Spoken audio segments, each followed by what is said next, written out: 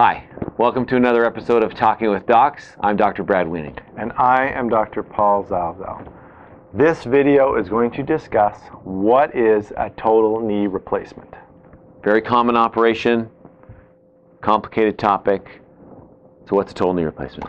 A total knee replacement is not a total knee replacement. What? I don't mean to start that way, but it really isn't.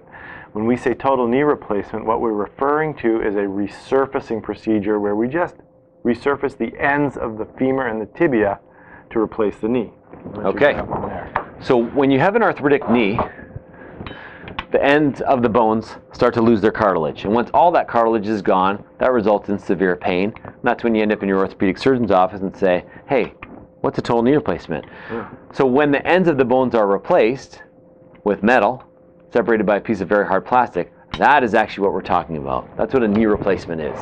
Here's another model now. So here's your, I'm going to show you how to do it. This is a smaller model, so maybe a leprechaun or something like that needs a total knee replacement.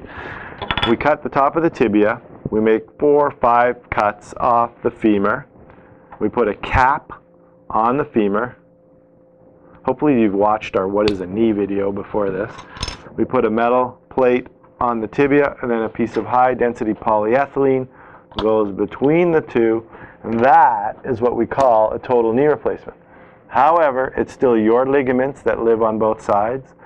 Your quadricep tendon, patellar ligament lives in there still too. The muscles, the nerves, they're all yours. It's really just a resurfacing, but we call it a total knee replacement. And the implants are held onto the bone, typically with cement, sometimes uncemented versions, and then your kneecap may or may not be your own, depending on the choice of your surgeon and how arthritic your patella is. Okay, bang, that's a total knee. It's a surgical procedure. It's done obviously through a surgical incision to get that in. I want to know, what are the risks of this operation? So the main risks of total knee replacement start with the anesthetic. So any type of anesthetic has general risks that range from infection, blood clot, heart attack, stroke, death. Essentially, if you could think it, it could happen, but it likely will not happen. Right. Risks specific to a knee operation, Paul? Well, I start like you do. I see the general stuff: heart attack, stroke, death, blood clot, infection, pneumonia, stiff knee after. Yeah. Ongoing pain can happen. Isn't that crazy? I mean, we do a total knee replacement. The main indication is pain. We do it to relieve pain, but one of the complications of this procedure is ongoing pain. How many times does that happen?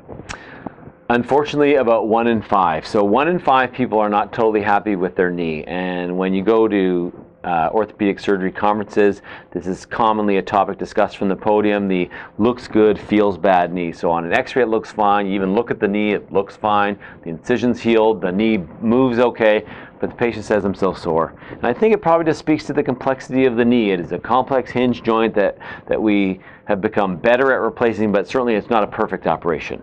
Exactly. So yeah, up to 1 in 5 people still have pain, and then people say, well, why? And we don't know.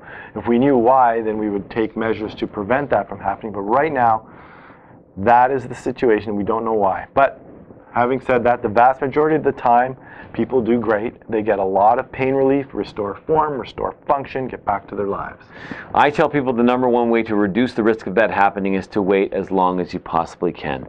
I tell people, if your pain is so severe that you can walk only a very short distance, the odds of you not having a drastically improved quality of life and reduced pain would be then very low. Right. Don't rush into this. Wait as long as you can. It's made of metal and plastic. If you are young, you will likely wear this out and have to have a revision procedure. A revision knee replacement doesn't work as well as the original procedure because you've lost some bone around there, and we need some more specialized implants. So as Dr. Wiening said, try everything you can. If nothing works and your life is ruined because of your knee arthritis, then consider a knee replacement.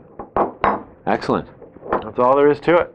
Okay. If you have any further questions, please feel free to email us at info@talkingwithdocs.com. And we do have a video that tells you what to do to prepare for your total knee replacement if you've signed up for one, and what to do after your knee replacement when you go home. Thanks. And if you like this video, please like it on YouTube or subscribe to our channel. We'll see you next time. You are in charge of your own health.